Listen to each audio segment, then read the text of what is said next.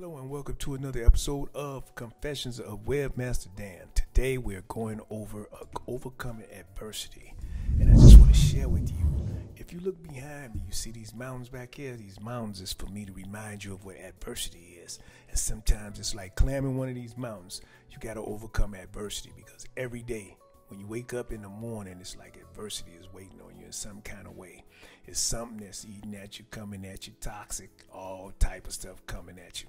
Here's something I realized that from understanding of the adversity, that some of the adversity that I've overcome in life, or some of the things that God has blessed me with by allowing me to embrace my gifts instead of darkness, is that sometimes we wake up and we take life for granted, and we meet people who remind us of ourselves.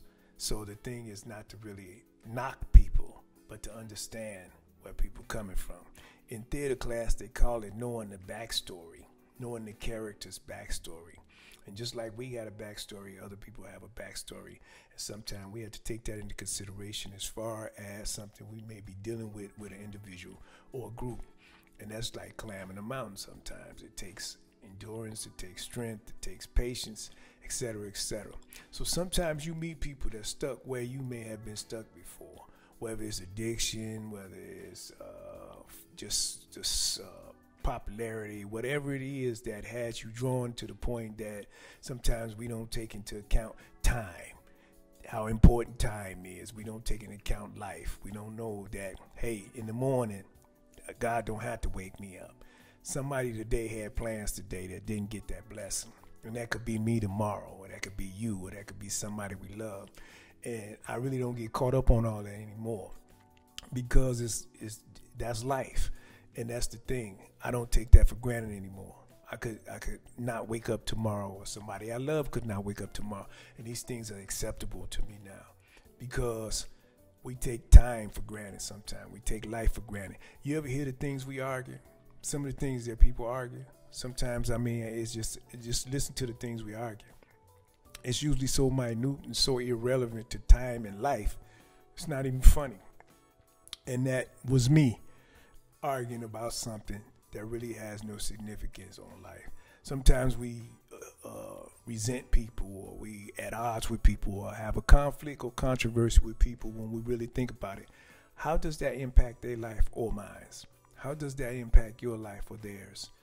To the point that you have that degree of emotionalism following behind it and all caught up in it. I want to be right. I want to be this. I want to be that. I want to be the leader of the pack. And then when you sit down and say, well, what happens after I spend and invest all this time and life into this particular topic? What is the final reward? How do I win? And when you really look at it, sometimes there's nothing to win. There's no reward. It's just our nature to be caught up, to be intertwined in conflict and controversy, because we had this desire, this innate desire to be right, to be in charge, to be the leader of the pack. So sometimes it's just a matter of being humble, saying, what does it matter if that person is in charge? What does it matter if that person is right? Does it change your life? Does it change your day? Does it change your gift, your power, your wonders, your confidence? And if it doesn't, let them be right. You know their backstory. They may need that. Let them have it. So that's it. Confessions of a Webmaster. I had to learn that through experience. So anything that I share with you, I'm sharing with you from the experiences that I had, or something I myself experienced within myself. And I've come to this happy medium in my golden years to just share that with you. Each one teach one.